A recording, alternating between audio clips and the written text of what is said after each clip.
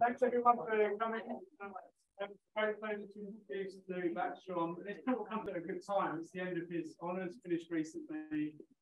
So it serves two purposes. I'm sure he's going to talk a bit about his honours work and also the broader issue of analysing citizen science data. So Louis is one of those real rarities, I think, amongst people in the academic sphere.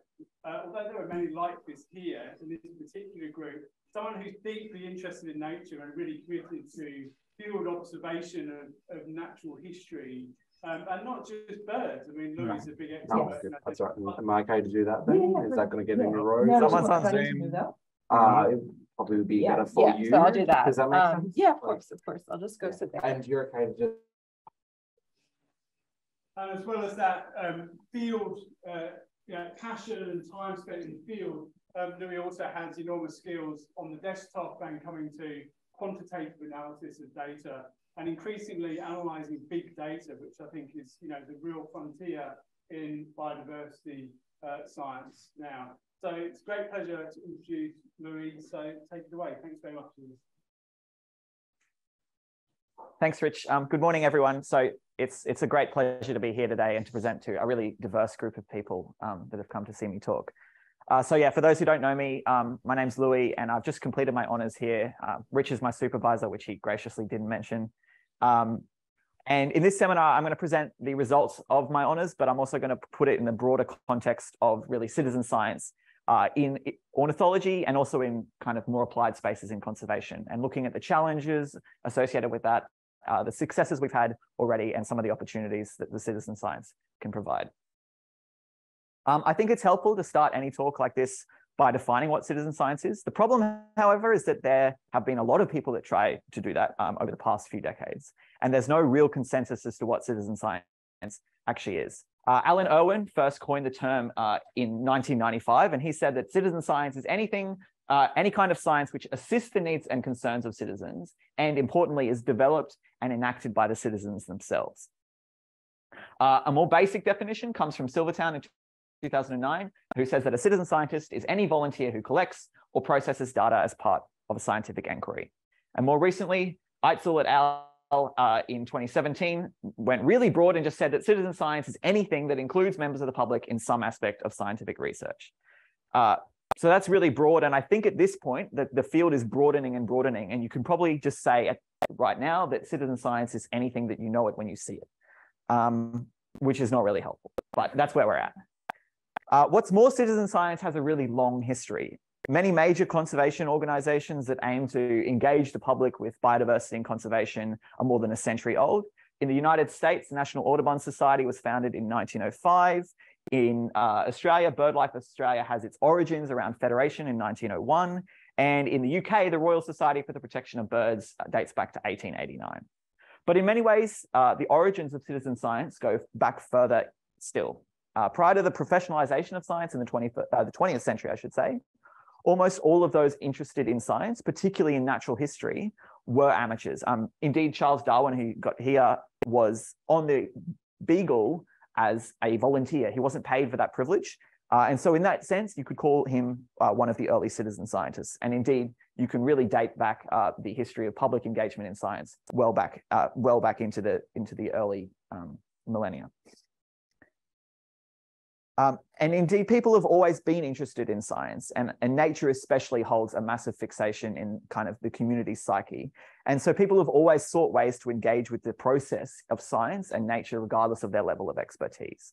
And I think it's this engagement that drives not only the organizational success of the organizations like are on the board, but also of the citizen science programs that they themselves coordinate. So two long-running examples of this, the Christmas bird count and the North American breeding bird survey. The Christmas bird count was started in 1900 and has run every single year since then, with about 100,000 participants each year in the last couple of years.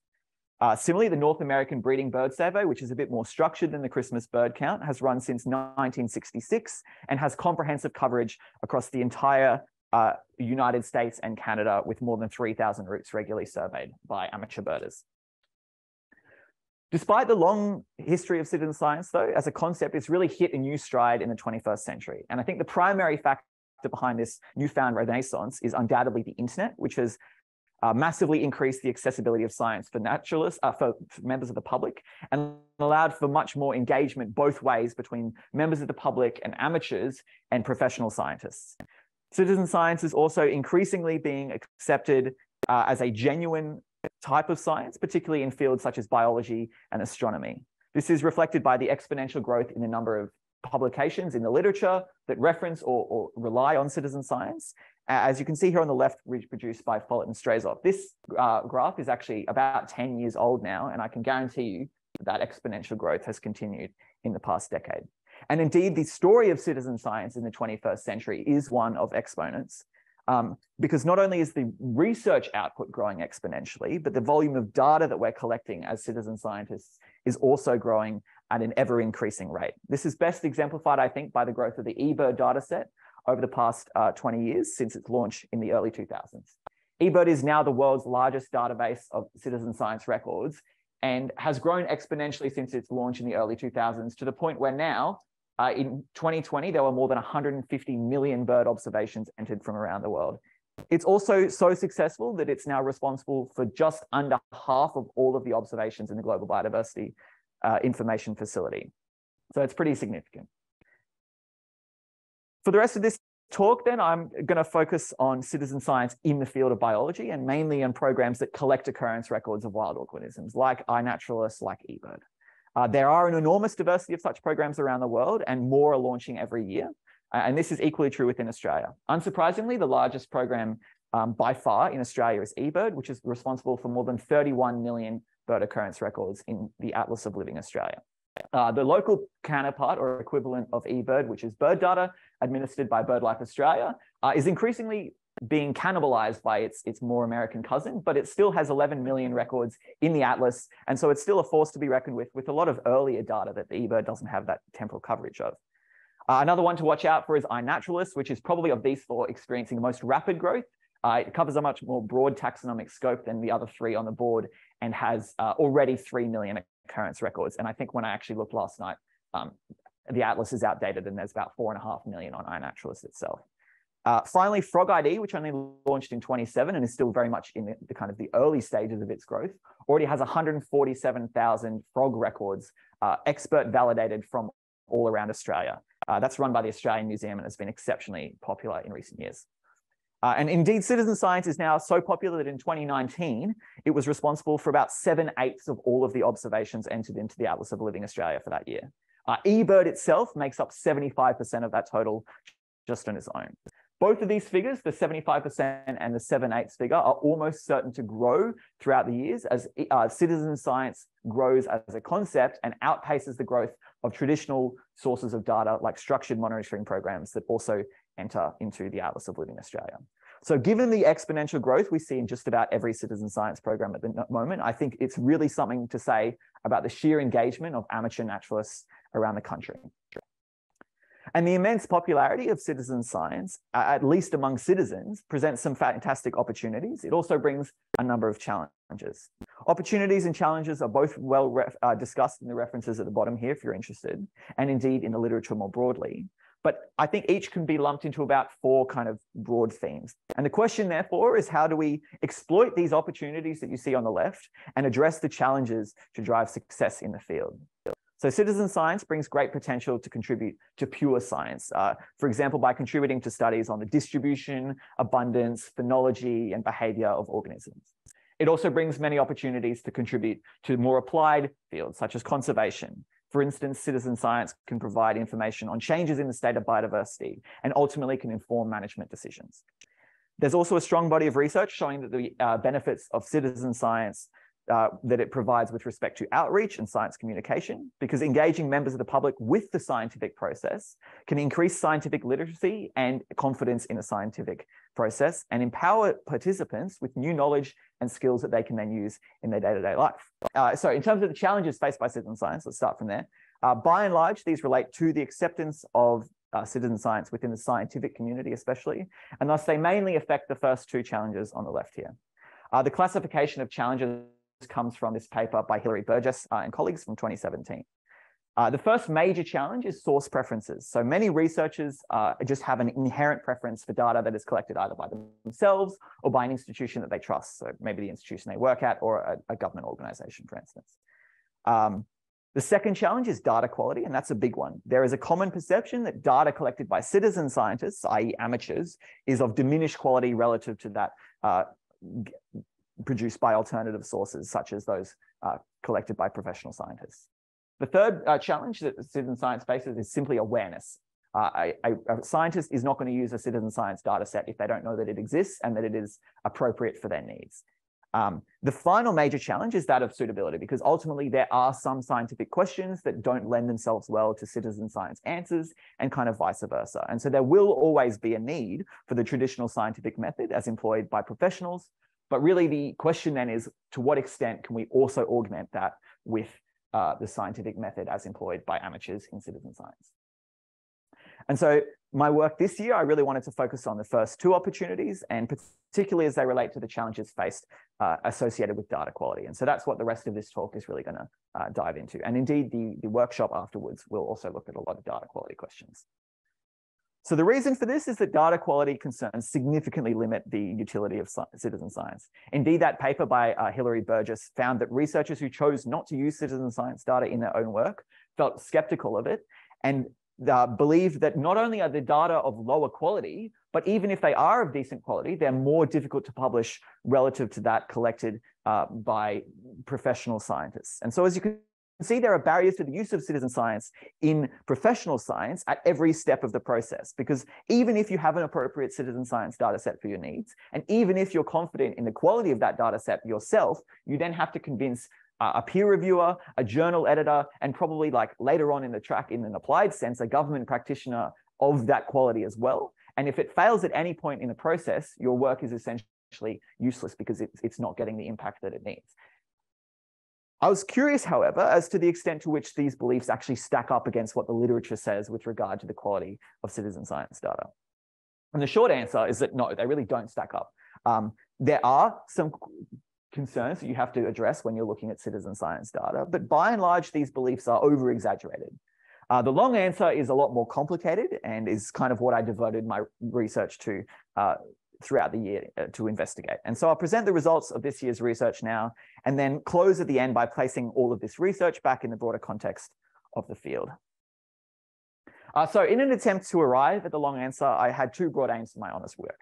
First, what are the biases found in citizen science data sets? And second, how can we quantify them? And second, what effects do these biases have on modelling, and how do we address these effects when we are constructing models to apply to citizen science data?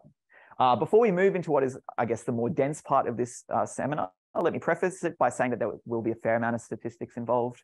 If that scares you too much, don't worry. I've got plenty of bird pictures on the other side of the slides to distract you from the scary stuff. So don't, just deep breaths. So you might be wondering what I say. Have I even said biases? Yes, I have. What I mean when I say biases. There are lots of different biases, types of biases that can be found in citizen science data sets. And that word gets bandied around a lot when people are saying, oh, citizen science data is crap. It's got so many biases. But indeed, there are biases in every kind of observational data set. But I chose specifically to explore sampling biases. And essentially, a sampling bias is the non-random biased distribution of sampling effort across either space or time. You can see an illustration of spatial bias here on the right. I'll work on this screen. So showing the distribution of observations in eBird around Brisbane City. If the distribution of observations were to be unbiased, we would expect to see an equal number or roughly equal number of observations in each of these grid cells. But instead, what we see is some areas of low sampling effort, like in the northwest around the Dagular Range, and indeed some cells have 0 observations. And then we see some concentrations of high sampling effort. There's a few around the city, but in particular, this kind of northeast coast around things like Dow's wetland, Dow's Lagoon, Tinchi-Tampa wetlands are really popular with birders. And so they get over-visited and have a correspondingly very high number of observations in the data set. Note also that I presented this map with a logarithmic scale. So the real pattern, the real disparity in sampling effort is actually more extreme, but I've pulled out the low areas so you can see that there is some data there. And importantly, these biases are always driven by human behavior. Citizen scientists, being in this case of eBird, primarily recreational birders, make observations in their spare time. And they make subconscious and conscious decisions about when and where they want to bird. And so these observations tend to be non-random, and thus we get non-random distributions of sampling effort across space and time. It's also well established in the citizen science literature that biases can cause incorrect inferences during modeling. So consider, for example, two hypothetical species, one which preferentially occupies our northwest area with low sampling effort, and one which preferentially occupies our northeast area, which has high sampling effort. Even if the two species were equally abundant in their habitats, due to the undersampling of this northwest area and the oversampling of the northeast, we would expect to see different numbers of raw observations for each species in the data set. If this disparity in sampling effort isn't accounted for during our modeling process, we run the risk of making an incorrect inference about the relative abundance of those two species. And you can kind of expand that up conceptually to more complicated things, and we'll get to that later as well. So pursuant to my aims, I undertook 3 main studies throughout this year to determine the nature and the impact of biases in citizen science data. Firstly, I devised a method of quantifying biases in a nice, easy, repeatable way, both spatial and temporal biases. I applied this method of quantifying biases to the eBird dataset within Brisbane for a nice local bent, and then I analyzed the results. Secondly, I simulated some bias data, and I tested the effects of these simulated biases on some simple models that I applied to that dataset. And then finally, I kind of combined the first and the second components of this work to test the effect of real-world biases on in the eBird dataset on models as applied to that same dataset. So for the first and third parts of this work, I should say, I looked at the eBird dataset specifically within Brisbane City. eBird is, as I'm sure you're probably aware of, exceptionally popular within Brisbane, and it continues to grow year on year, just as the platform does worldwide. More than 400 bird species have been recorded from Brisbane by more than 3,000 unique users across more than 2 million individual bird occurrence records. It should be noted, however, that my methods are easily transferable to just about any other similarly structured data set or component of a larger data set, be that from citizen science or otherwise. And I would encourage anyone who's interested in conducting such an analysis on a data set from citizen science or of their choice rather to reach out to me, and we can talk about that. So for my investigation of sampling biases, which was the first part of the work, I looked at the Brisbane eBird dataset and compared the observed and the expected distributions of sampling effort across several spatial and temporal scales. And by comparing these two distributions, a measure of bias can be estimated. So if sampling is unbiased, the observed distribution of effort across this axis will overlap with the expected distribution. If, however, there's some kind of systematic bias in the axis, we would expect to see a lack of overlap and a disjunction between the two distributions of sampling effort, such as you see here on the right. So this can be presented visually like you see here, or it can be summarized into a single measure of bias, which ranges from 0 to 1, where 0 is no bias, which is to say complete overlap between the observed and expected distributions, and 1 is kind of infinite bias, or a complete lack of overlap between the two distributions. That'll make more sense when we go into the results. For the second part, the simulation study, I simulated some very simple spatially and temporally biased presence-absence data, and then I tested the performance of various generalized linear models under a number of different scenarios encapsulating different types of bias. And for the final part of the study, I ran the same set of generalized linear models on the real-world Brisbane eBird dataset for 157 of the most common species in the city. And then I compared the agreement between each of the 3 models so as to interrogate the effects that biases might have on the inferences we make from these models on citizen science data. So these two processes, the simulation study and the applied analysis, allowed me to investigate my second aim, which was to determine the extent to which biases in citizen science data actually cause problems during modeling. Onto the results then, and looking first at some of the temporal biases that I found in the Brisbane dataset. So across years, you can see this really consistent increase in sampling effort driven by the growing popularity of the platform over the past decade. Under uniform sampling, one would expect to see roughly the same number of sampling events in every year as illustrated in red, but instead what we see in the blue is this exponential increase over time. And across months, there's a much less significant pattern. So we see some level of intermonthly variation in sampling effort. January in particular stands out as a month that has received much more sampling effort than we would otherwise expect. And this is likely due to a number of things, primarily people's increased availability for recreational activities like birding during the summer holidays, and increased motivation for birding at the start of the year due to things like New Year's resolutions and birding big years. Ask Rich about what a birding big year is. Across days, the immediate effect of weekends can be seen. So given that bird watching is primarily a recreational activity, people tend to have a lot more time for such things during the weekends when they're not working. And so we see increased sampling effort on Saturdays and Sundays relative to the other 5 days of the week. This phenomenon is actually found in just about every citizen science data set, whether it's in biology or not, and is known as the weekend bias in the literature. Finally, throughout the day, we see this really strong diurnal pattern of sampling effort. This is pretty unsurprising. The pattern closely matches a lot of things. It closely matches when people are available because they like to go birding before and after work, but it also matches the activity patterns of most birds. So there's a big dawn chorus when people go out and they look at that dawn chorus, and there's a smaller dusk chorus, and then there's very little sampling effort throughout the night. This is fairly unsurprising, but it does show that there is still non-random sampling effort throughout the time of day. Moving now on to spatial biases, and we'll look first at the distribution of sampling biases across Brisbane's elevational gradient. So most of Brisbane City lies well under 100 meters of elevation. There's a few mountains in the northwest of the city that reach up to about 700 meters of altitude, leading to this really kind of skewed distribution that we see here in red. Interestingly, the observed distribution of sampling, however, is even more skewed, but it's skewed in both directions. So we see an oversampling of the very, very lowest areas of the city, in kind of 0 to 20 meters of elevation. But we also see, if you look here closely, an oversampling of the very highest peaks of the city. Now, that blue bar is very small, but relative to the red bar there, which is minuscule, it's actually massively oversampled. And that's because people like to go to these upland rainforest areas that we see in Brisbane. And so they are oversampled relative to this really tiny area of land that they cover in the city.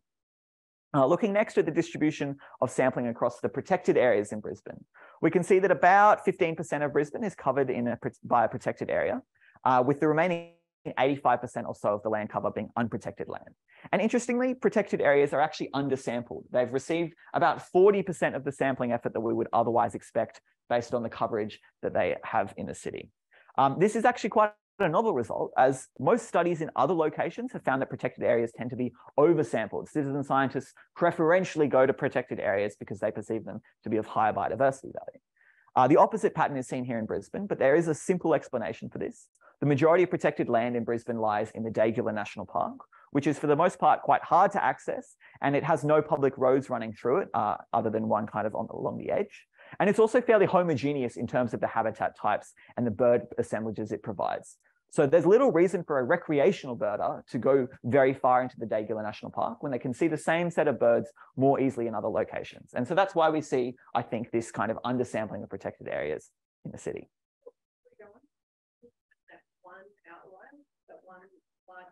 I think that's Gold Creek Reservoir or something. Yeah, I can go. I think there's actually a few there. I'll explain that at the end, but it is interesting. The third spatial scale that I looked at sampling effort across was habitat. So I classified Brisbane into 6 really broad habitat types that you can see here: built up, dry forest, estuary, non-remnant, wet forest, and wetland. And then I looked at each, whether each was over or undersampled relative to the area of land that it covers in the city. And you can immediately see some really significant variation in the relative sampling effort rates. So built up areas, which is to say kind of anywhere with a building on or near it, they're very undersampled. And this shouldn't be that surprising, given that such areas tend to have very low biodiversity value and are of consequently limited interest to recreational birders. Dry forests are also undersampled, but probably for a different reason. The majority of dry forest in the city lies in the Daygilla National Park, which, as we saw on the previous slide, is itself undersampled due to the difficulty in accessing most of it and the fact that dry forests are really kind of boring in terms of bird assemblages. Conversely, estuary, feel free to disagree with me, estuary, non-remnant, and wetland habitats are really oversampled, with wetlands being especially so, as you can see here. It's kind of 2.5 times the sampling effort we would otherwise expect. This is actually also not that surprising. Wetlands tend to have high diversity, interesting birds, and are also often very accessible to birders of all abilities, meaning that they receive high visitation rates and are correspondingly overrepresented in an eBird dataset, which is driven primarily by recreational users. So that's what I found when I explored the biases that were actually present in the eBird dataset. And moving on to the simulation study now, because what point is there to knowing that these biases exist in the datasets if you don't actually know what the effects are when you're trying to use that data? So I simulated 6 different data sets, each with different combinations of spatial and temporal biases. I applied 3 different generalized linear models to each of these simulations. The models had varying complexity, so I've called one simple, intermediate, and complex. And then I looked at how each of these models performed relative to the actual truth of what I was simulating in that scenario. And that has just really destroyed that image in the compression. So I will talk to it. So just to show some of these results, I have summarized graphs for just the 5th and the 6th scenarios, which are kind of the most complicated in terms of biases. So in the 5th scenario, you're just going to have to trust me because there's like 4 pixels there. We have a species that exists across 3 habitats, which I called red, green, and blue for simplicity. And the species is declining in the green and the blue habitats, and it's staying stable in the red habitat. Green and blue overlap to this kind of teal color. There is a temporal bias, so there's an increase in the sampling effort across time, a linear increase, and there's also a spatial bias. So the red habitat is undersampled relative to the area of land that it covers in this kind of hypothetical this simulation landscape. So you can see that the 3 models get the overall trajectory right. They all realize that this species is declining overall, but only the complex model can accurately tease out those differences at the per habitat level. When we add in a change in the spatial bias over time, in the 6th scenario, what we see is when we oversample the red habitat throughout time. So at the start of the simulation, the red habitat is undersampled, and by the end of it, it's actually oversampled. Our most simple model completely gets it wrong. It thinks that this species is increasing because of that oversampling of a habitat in which the species is common and not declining. Fortunately, however, our more complex model can still tease out all of these differences, and it can still work out what's happening at a per habitat level. And so this is actually quite an interesting result, because it means that if we have some kind of careful model selection, we can tease out the biases in the data, and we can still arrive at something that we think is approaching, or in fact, in this case, is the truth in terms of what is happening in our data sets. So looking then at the same set of models as applied to the real world data from the eBird data set, I looked at 10-year trends in detection for 157 species in each of the 6 habitat types I classified earlier. So 157 times 6 is 942. And so I had 942 trends to compare between the 3 models, I should say. For brevity, I'm only going to discuss the comparison between the more simple and the more complex models. But you can see a matrix of these comparisons on the right. So in 469, or just under 50% of cases, the 2 models agreed as to the long-term trend in that data set. So in 315 cases, they both agreed that the species was declining in that habitat. In 51, they both agreed that there was no significant change. And in 103 cases, they both agreed that the species was increasing in detectability. In another 379, or 40% of cases, there was ambiguity. So one model detected a significant change and the other didn't detect a significant change. And so that's these orange or yellowy squares here. Most concerningly, however, is the 94 or 10% of cases for which the 2 models significantly differed in their trend estimate. So one estimated a significant decline over the 10-year period and the other a significant increase. And this represents a serious concern for anyone wanting to use a citizen science data set for conservation purposes. Because how can you be confident in your trend estimation if you know for a fact that different models are going to give you different results about what's happening? So to summarize the results of my honors work then, I found that there are sampling biases present in the eBird dataset, and these biases vary across spatial and temporal scales, and many of them are different to those found in other datasets or in other locations, like, for example, the undersampling of protected areas in Brisbane. I also found that, that these biases can greatly affect our model inferences. Conflicting model results are a major cause for concern and represent a serious barrier to the usage of citizen science data in conservation and indeed broader science. And these findings have many implications for the use of citizen science as applied to research and management. As everyone in this room can no doubt agree, the conservation decisions that we make need to be robust, which means that the data sets we use and the models that we apply to those data sets must also be robust. But how can we know if our model results are accurate, given that the biases present in most of the citizen science data sets that we see? So I recommend that analysts consider the biases that may be present in their data sets prior to conducting any modeling with such data. And I also suggest that the results that they get from citizen science data need to be interpreted with care so as to ensure that they're accurate. Also, where possible, comparing results from multiple data sets should be considered good practice. So where does that leave the field? So I looked at one big challenge this year, biases in citizen science data sets. I found that they do exist and that they do affect the models that we apply to those data sets. As I addressed earlier, there are many other challenges. Some have received lots of research attention and others very little. Citizen science needs to be able to address each of these if it is to stand on equal footing with more traditional scientific methods. I did, however, have some success. In particular, I found, as have many others doing similar work, that smart model design can account and mitigate most biases. There's also plenty of scope at other stages of the process, for instance, during the early stages of designing a citizen science program, to incorporate other methodological tricks and tools that can increase the robustness of your results and your data sets. And as for opportunities, I think they really are endless. Citizen science shows no signs of slowing down in its growth. And even if scientists were to wholly reject any data that is collected by members of the public, there would still be citizen scientists because there will always be people interested in the natural world. And I think it's ultimately up to us then as researchers to work out the best ways of harnessing this passion and turning it into work that benefits everyone, scientists, the community, and nature itself. And that's how I'd like to close. I'd finally like to thank 3 people on this board. So Rich Fuller, who's been my principal supervisor this year, and Corey Callahan and Ali Johnston, who have been amazing help in analyzing this data and really putting all of the citizen science to good use. So yeah, thanks.